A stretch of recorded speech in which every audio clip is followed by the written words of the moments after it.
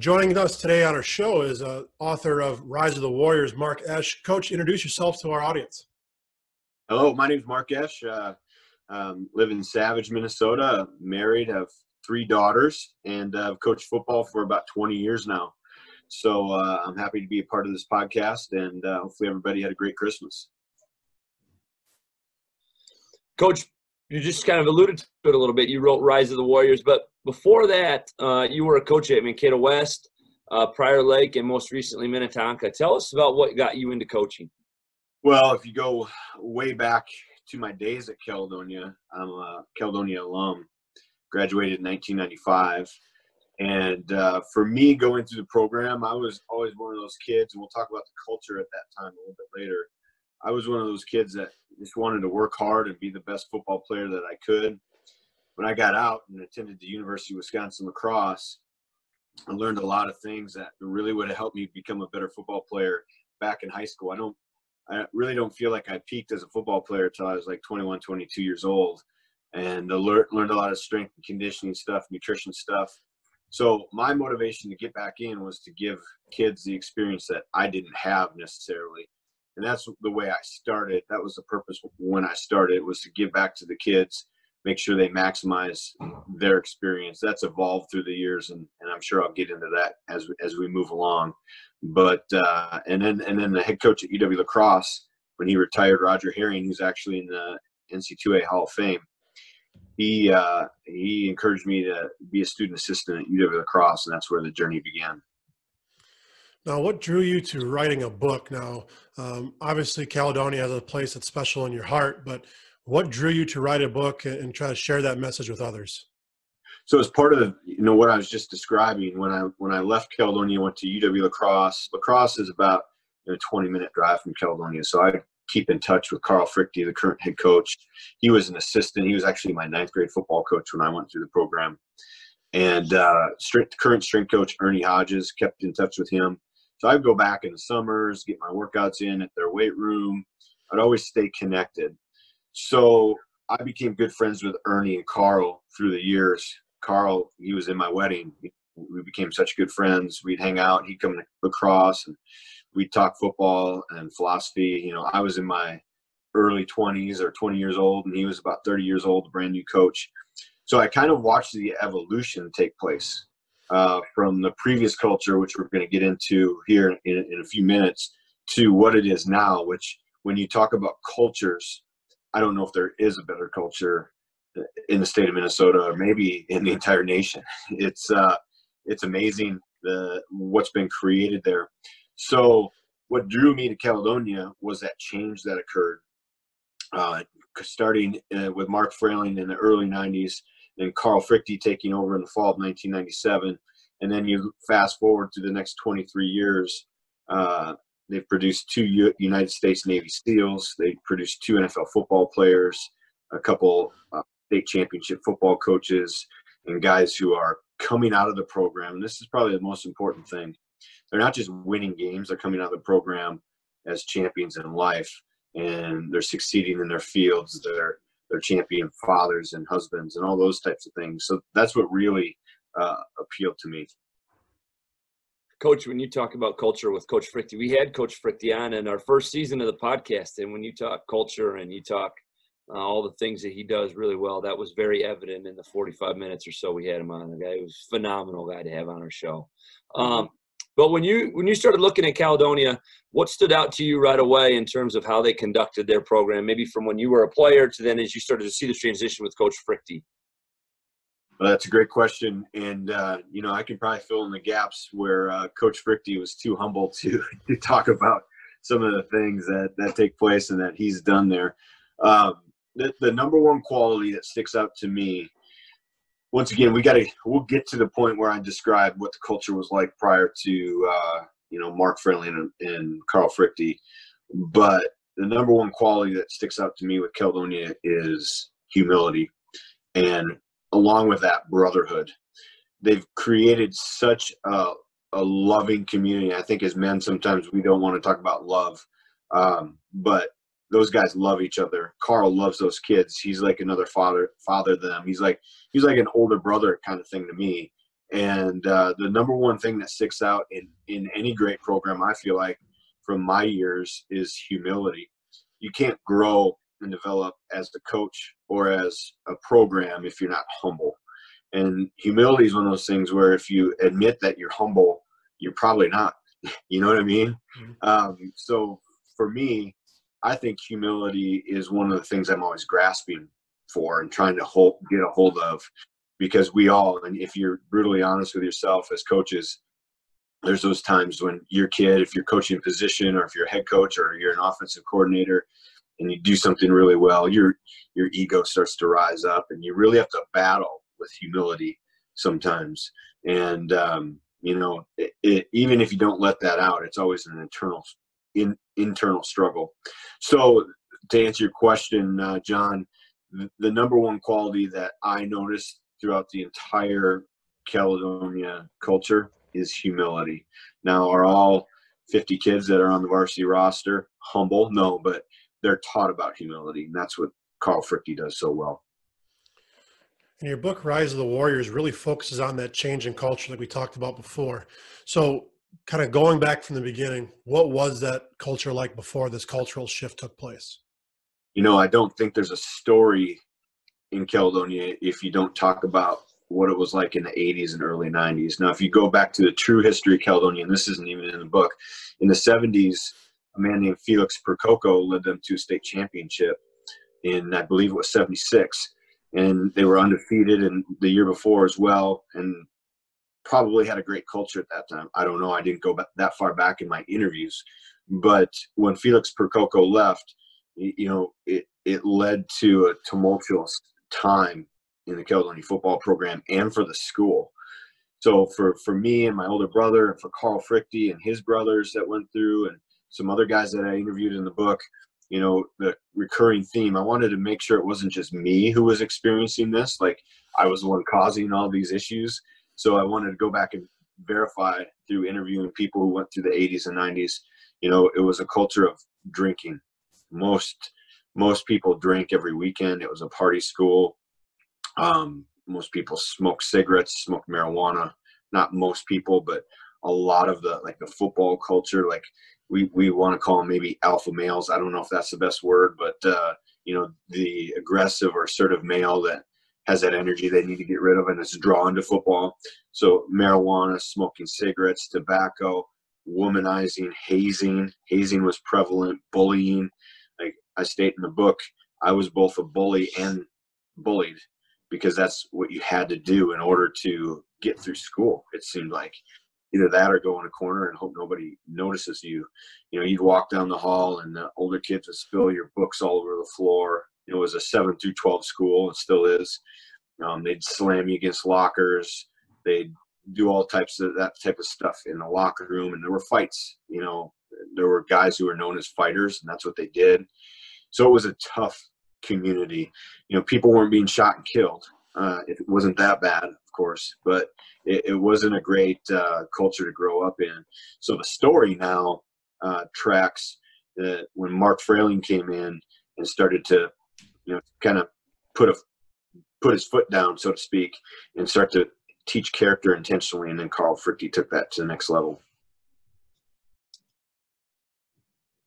Coach, kind of to backcheck just a little bit, when Coach Frayling came in and started to change that a little bit, did you notice that? I mean, what were some of the things that you saw you were in school when he took over, you know, Coach Fricke's name. What are some of the things that you saw right away that led you to believe, you know what, this thing's going to get better?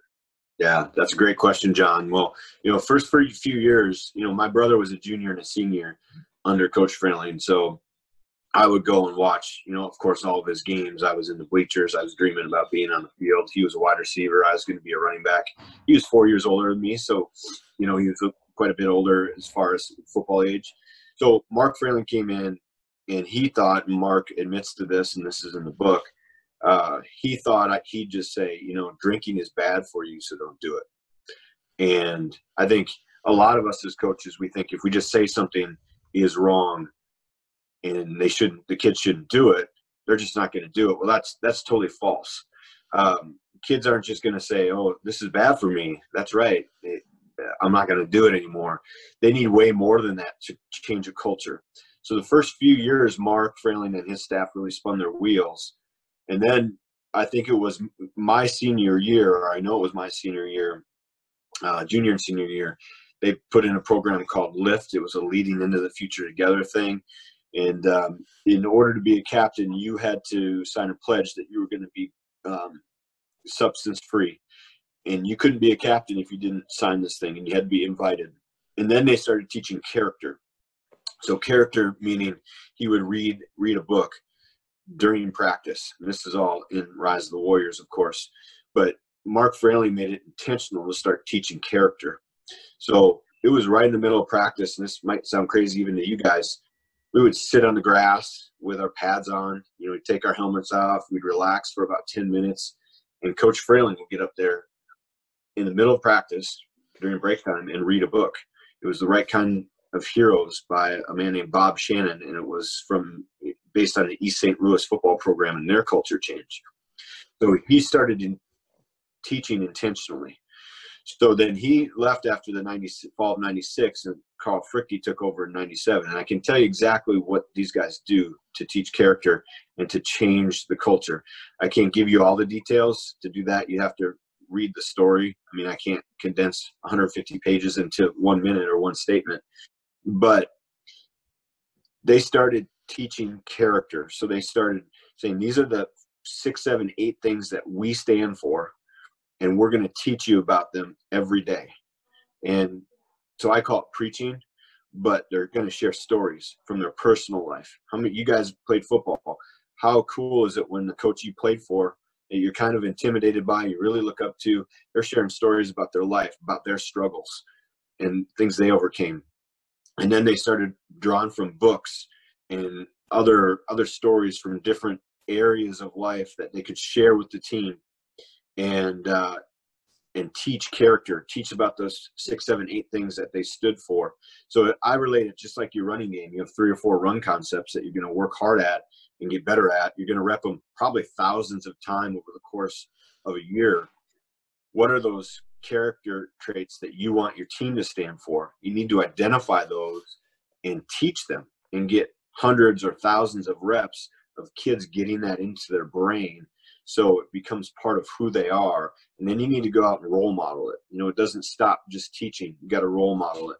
And the last thing, guys, and I'll wrap this question, but in order to do this effectively, you have to have the right balance of relationship and accountability.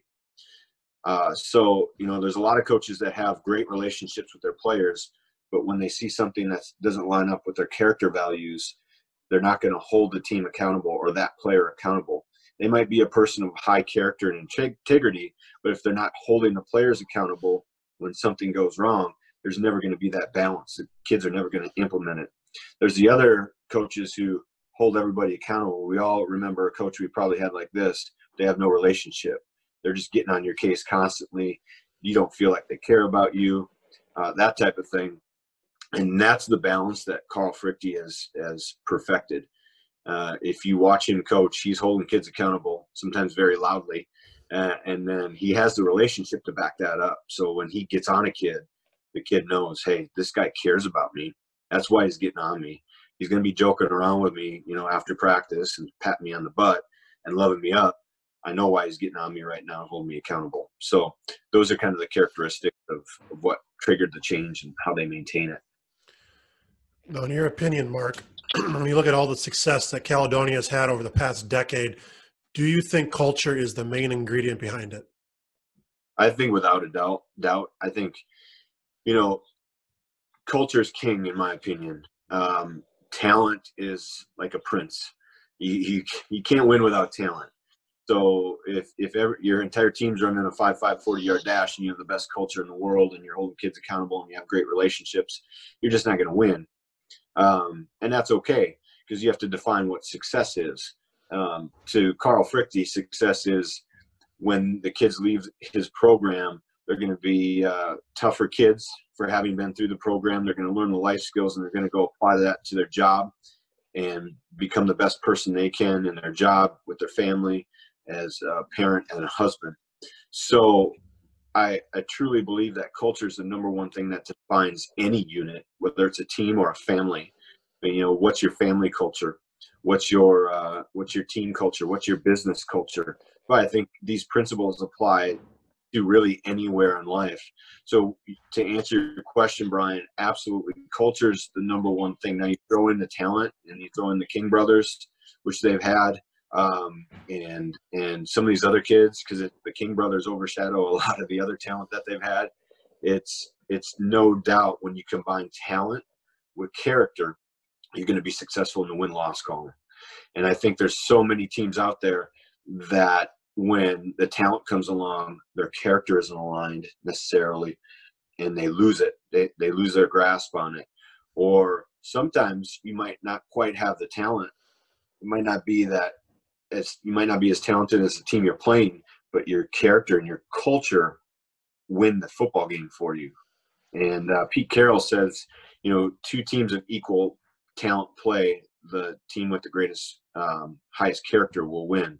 And I go a step beyond that. I think with the greatest culture, you can even beat teams that may be more talented than you because of what you've built. So I think the number one, absolutely, I agree with that question, Brian. Number one is culture. Mark, what are some keys to building that culture that you just alluded to? Especially when you take away the time you spent at Caledonia as a player, and then obviously the book and stuff like that. What are some things that are consistent with winning and culture, and how do you build that? Because a lot of people that are going to listen to this are going to say, well, that's great. You know, culture's great, but how do we get from A to B here? Right. So in the book, in the second part of the book, first part of the book, just to let our listeners know, I talk about the history, and there's lessons that you can take away from learning about what the culture was like in the 80s, and then what started with Mark Fraley. And I kind of give more detail. I throw some personal experience in there just because that's obviously what I know. And then I take it up to the point where Caledonia wins their second state championship, and then I give an overview. So there's a history there. And then the second part of the book are the attributes that make Caledonia football great. So when you read this book, read the history, know how bad it was, give yourself hope if you're in a similar situation that things can change. Understand it took 10 years of Mark Fraley first, and then 10 years of just Carl Frichte as head coach to win their first state championship. So you're looking at 15 to 17 years there before they win their first state championship because the culture was super bad. So I'm just going to fly through these 8 qualities and these 8 attributes in order to get the in depth and what you're talking about, John. How do I do it? I won't be able to touch on all those right now, but if you go through the book with a highlighter and a pen, they're in there. They're in there. And I even have questions after each attribute to help kind of trigger some thought process. So the first one, and I think this is imperative, and we hear this all the time, is know why you are here. Know why you're coaching football. And not just yourself. You need to share this with your team. And I think a lot of times a coach will say, this is what I stand for. This is why I coach. I want a development of character, all this stuff. But if you're not sharing that with your team and then role modeling it and creating the relationship and holding the kids accountable, those are 2 big themes that I'm always going to come back to. You got to have the relationship. You got to hold the kids accountable, and then share with them why you're here and why this is making a difference. And then talk about why you want them to be a better person down the road, and share the life lessons as they go through them. Hey, this is going to help you in life. That difficult conversation about playing time, that's going to help you in life. So constantly looking for life lessons to share and teach the kids, and share your why with the kids. And then number 2, and I'm going to fly through these 8, is develop a no-quit attitude. And I kind of use a play on words this chapter in the book, because I've watched Caledonia play a lot because we went to the same scrimmage out in Sioux Falls, South Dakota at Augustana. And so one thing that I observed with Caledonia is what I call, you will quit before we do, we guarantee it. And that's a quality in Caledonia. And that's something that has to be talked about over and over and over again. And what I say, preached about. And when you know your why, and the kids know their why, that no quit attitude comes into play. And then you're going to start the footings of that great culture. And then the third one is get uncomfortable, do hard things, be uncommon is what Carl Fricke talks about. So, explaining to the kids why they want to get up and be to the high school at 6:30 or be there every day after school, sharing stories of success. The recurring theme, guys, and one of the books that really influenced me in my life, it's called Legacy, and it's about the All Black rugby team in New Zealand, one of the most successful franchises in sport history. And the one recurring theme that you're hearing me talk about is sharing stories builds character. So stories from books, stories from podcasts, stories you hear on YouTube, showing YouTube videos and then talking through them, sharing life experiences. Get uncomfortable. The next one is humility, sacrifice, and service. The number one quality in a leader is humility. You have to model that yourself. You have to talk about it with the kids. Once again, you have to share stories. You have to put them in positions where they're sacrificing and serving others. You have to tell them why the person next to them is more important than they are when it comes to football, and they're going to give of themselves. Once again, I'm just skimming through these. The next one is dream big. Plant the seeds of a state championship in their head. Plant the seeds of being an NFL football player in their heads. Carl did that with the appropriate person, Carl Klug. He planted a seed that, hey, you can get to the NFL. You don't do that with every kid, but you give them a vision of, hey, you can go from an average football player to a good football player if you work hard here. The next one is work harder on yourself than you do anybody else by reading those books, listening to podcasts like this, putting the good information into your brain so that comes out. What I say in the book, it's random access memory. So you can share that with your team. You can share stories. One of the books that really influenced me was The Traveler's Gift by Andy Andrews. And I could take stories out of there and share them with my kids at Mankato West. And that helps develop that bond. The next one is building the brotherhood. And I expand on this in the book as well. But building brotherhood through hard work, determination, sacrifice, service, all those types of things is what builds the brotherhood. And there's what Carl Fricke believes in the book. There's what Carl Fricke believes built the brotherhood. And then the eighth one is use these things in life. And I think you constantly need to be reminding your kids that you're going to use these experiences in life to be a better husband, to be a better father, to be a better coach, to be a better professional or business person down the road. And so I share some stories about that in the book as well. So once again, just a quick overview of those 8 things.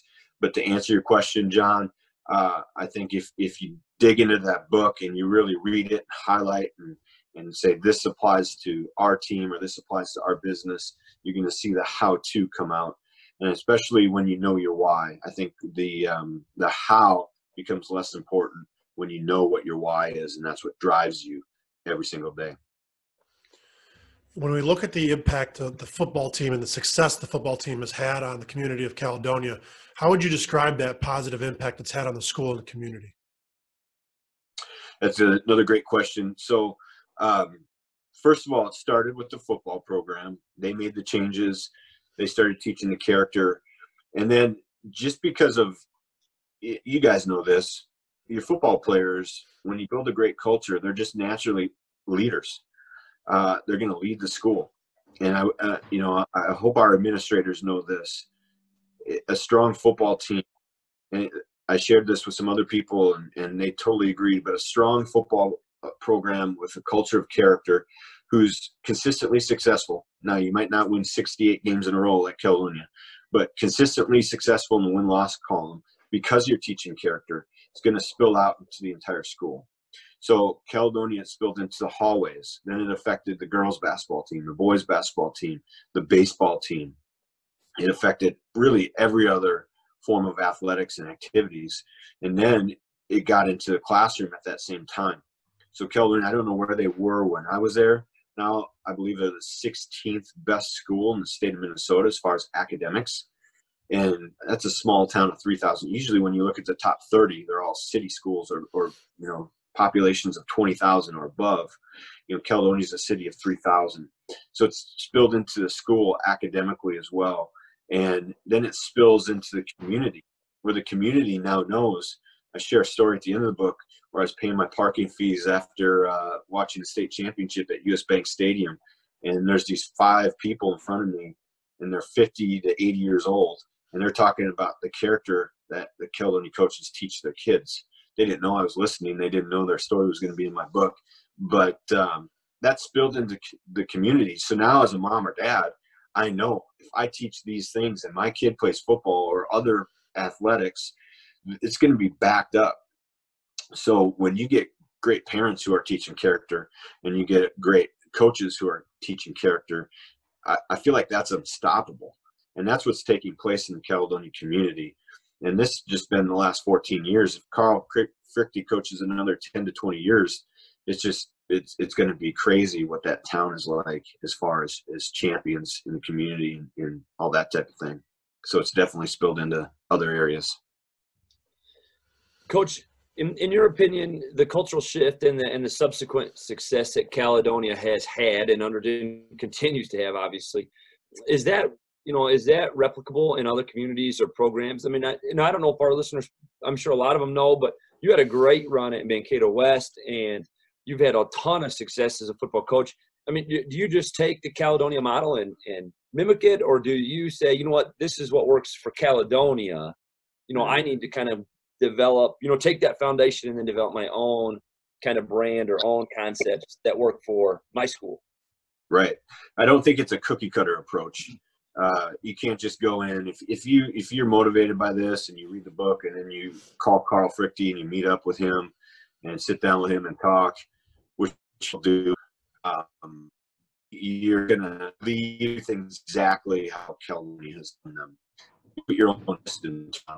Like when you go to a football clinic, you watch somebody teach on the whiteboard and you're like, I can do that I'm going to leave out, but this will apply to my kid. I can use that as far as a scheme or whatever. It's the same thing here. You got to put your own personal touch on it. And if you read the book and talk to Carl Frichte, are you going to win 68 games in a row? I can't make that promise. No, probably not. You're probably not going to do that. But like you mentioned, John, at Mankato West, we won a couple state championships. I did model a lot of what Carl Frichte did because we stayed in touch so much. We were sharing ideas, and it's a little different school. Now, at Mankato West, there's 1,200 kids. In Caledonia, there's 200 kids. So it's a little bit, I don't always walk through the hallway and see a football player like Carl Frichte does. Now I'm at Minnetonka as an assistant coach, and there's 3,000 plus kids. You don't just walk through the hallway, and it's not the same as Caledonia. You have to take those principles and the guidelines that you get from the book and from listening to Coach Frichte, and you have to apply them to your situation. And then I think you can't help but increase the level of your program. So I think if you apply them and you role model what I'm talking about, and you have good people around you that buy in, and you can withstand the storm. Carl Frichte talks about that all the time. He was doing an interview. We did a book signing, and he was doing an interview. And one of the first things he said, well, you got to have thick skin, because at first people did not like Carl. They said he was one man business leader. I don't know his name. Said that Carl Frichte was the worst hire ever. And he has since humbled himself and apologized for that and said I was wrong. But you definitely have to take this. You gotta not quit. That's quality number 2. You have to apply it, and you have to stick to it, and then you're going to see growth in your program. And I think you can turn your program into a consistent winner with these principles. I have no doubt, in fact. Now, as we wrap a few things up here, Coach, first of all, again, thank you for coming on and speaking with us. We really enjoy the message that you're sending to coaches and hopefully giving them some inspiration to turn around their own cultures. But for people looking to find your book and looking to find some more stuff about Rise of the Warriors, where can they find out and purchase the book and these materials? Yeah, thanks. I'm going to share that in 1 second. One thing I want to add in, if you don't mind, is the purpose behind the book. I want this country, and hopefully it spreads beyond Minnesota, to see that football is a safe game. You look back at 23 plus years in Caledonia, nobody's permanently disabled. No one is suffering from, the CTE stuff, the concussion stuff. High school football is safer than it's ever been. We've benefited from the NFL and the college rule changes more than anybody. So our game is played at a slower speed. When you look at the NFL, those guys are just flying around. So to a mom or dad out there who's considering, should my son play football, I think the benefits far outweigh the risks. You know, even in my years at Mankato, all the years I coached, I don't know of anybody who's, you know, has permanent disability or even regrets playing high school football. And that's probably hundreds or thousands of kids. So I want it to be positive. I want people to understand what went on behind the scenes in Caledonia, because a lot of people look at the win streak and the 10 state championships in the last 14 years and think, wow, you know, must be great. They got it on cruise control. They get all the athletes. I feel like this can be duplicated, maybe like we talked about, not to the level that Caledonia is doing it, but it can be, you can change your culture. So I want to make sure those points get out there as far as why I wrote the book. I wanted to change how football is looked upon across the nation. And then one other quick story: when tackle football was taken away from my class when I was in 6th grade, and I described this in the book. We were labeled the worst class ever to go through Caledonia, and I was part of that. And they took tackle football. We played tackle football our entire elementary school careers. It was taken away. And what happened is we started fighting. And we didn't walk out saying we're going to have a fight club, but just naturally, young men need to get that energy out. And I know you guys will agree with this. If we ever got to the point where they took high school football out of the public schools, man, I just think it would be devastating for our country. So I want to stress the importance of football in our country. I think it's utterly important that these young men have these outlets and something to become a family, and then get rid of that testosterone that's built up in especially adolescent males as they go through high school. So Brian, to get the book, to follow us on Facebook, if you search Rise of the Warriors on Facebook, you can like our page. We'll have updates, and we'll share stories. You know, we're thinking about starting our own podcast, and we'll get Coach Frichte on there. On Twitter, it's at ROTW2019. You can follow our handle on Twitter at ROTW2019. Then to order the book, you can go to our website. It's www.riseofthewarriorsbook.com. So it's riseofthewarriorsbook.com. And warriors is plural. Just add the word book at the end.com. You'll find the cover is on the webpage there. Or you can just go to Amazon and search Rise of the Warriors, Mark Esch, ESCH, and it should pop up. And you can order it on Amazon Prime. If you don't, it's only available on Amazon. So if you're in the Caledonia area, you can swing in the Smooth Toe and pick it up. If you're not on Amazon Prime, you probably know somebody who's on Amazon Prime. Just have them order it for you and then pay them, so you don't have to pay the shipping. So that's how you get it.